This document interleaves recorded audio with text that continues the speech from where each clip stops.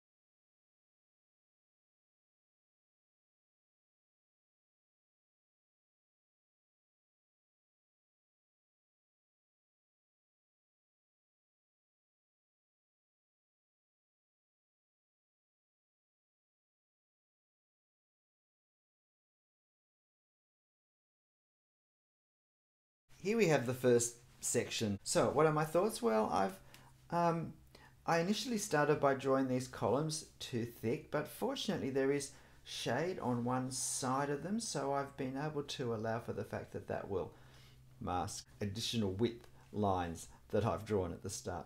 It also took me a little while to work out what was happening here with this arch. I was just a bit too quick to start drawing and not observant enough before I did that. But again, because there's tone in here, I think that's going to kind of hopefully hide that a bit.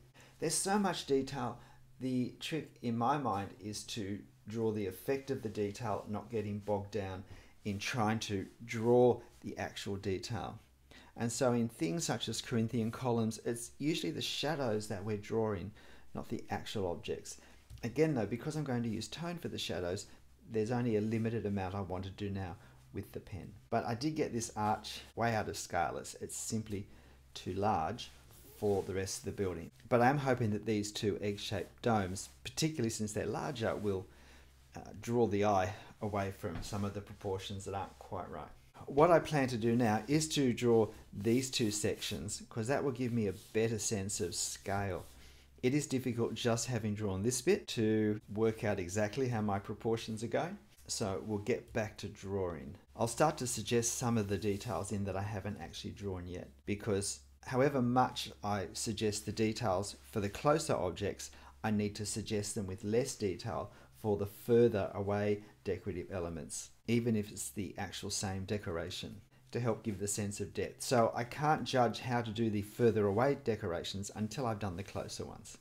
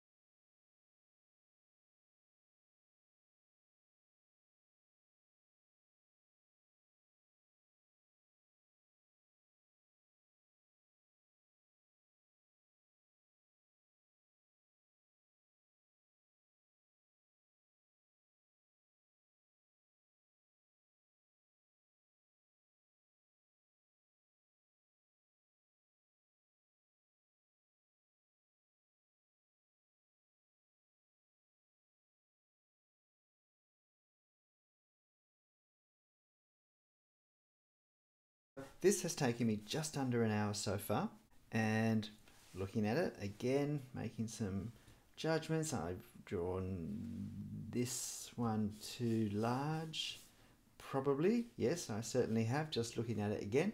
But I'll try and change the proportions a little by just increasing this here, which will make this look less long when I put the tone over the top.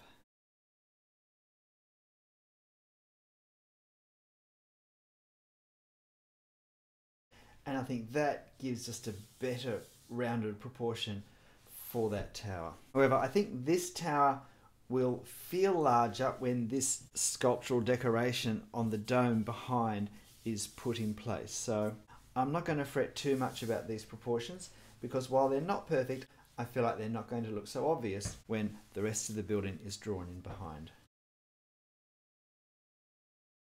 So next, I think I'm going to finish this side of what I assume is a grand foyer inside here, as in Palais Garnier, and this dome here on top, because I think it's better to have this done just for getting a feel for the scale and proportions before I move on to anything further here.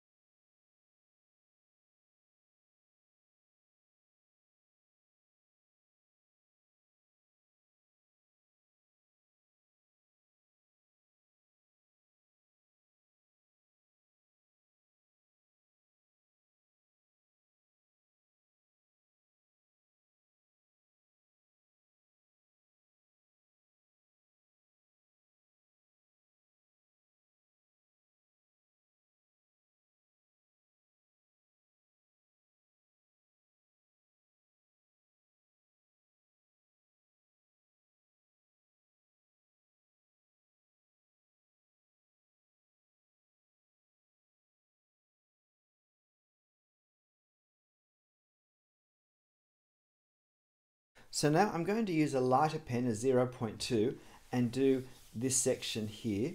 And then I'm going to come down and finish this section right across the front. You'll notice I try and draw the things that are in front of things behind before I draw the things behind. Generally that lets me not run lines through other objects or even take the lines right up to them to create a halo effect, just to create a bit of visual distinction with those closer things. After that, I'll be thinking about the tone and how to put it on, and most importantly, what range of values I'll use where.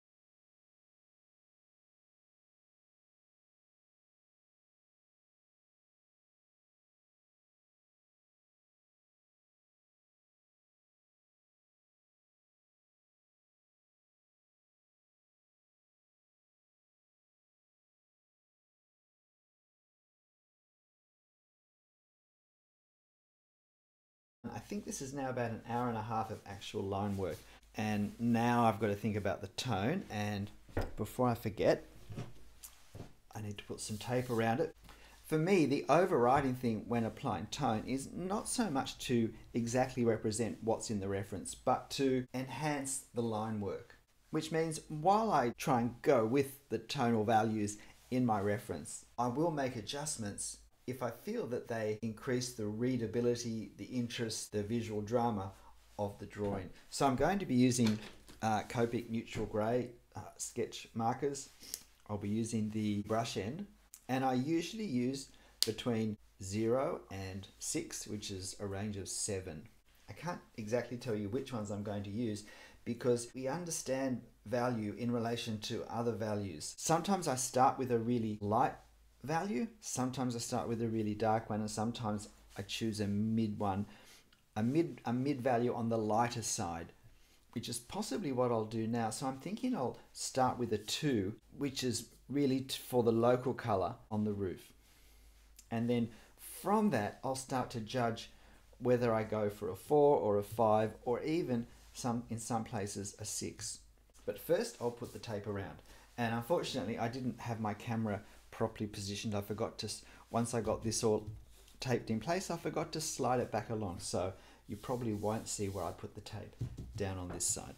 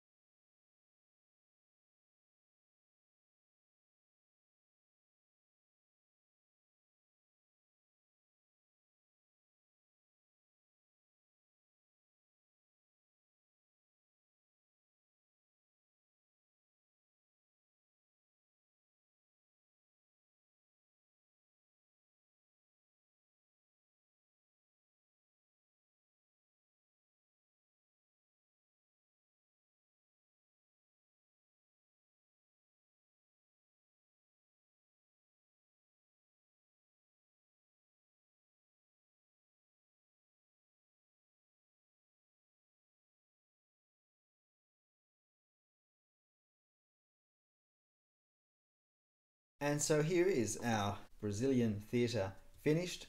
I'd forgotten to put some tone on the eagle. There was a bit of decoration here I'd forgotten, and a bit of decoration here.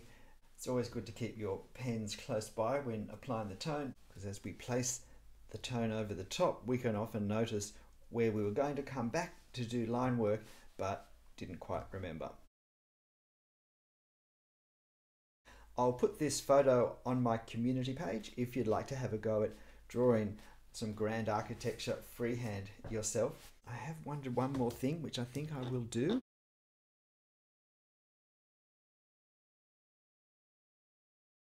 Just create a little separation between the lines of the building and the trees, which I think probably is helpful. G'day, I'm Stephen Travers. I hope you found this interesting and even helpful. I'll see you next time. Bye.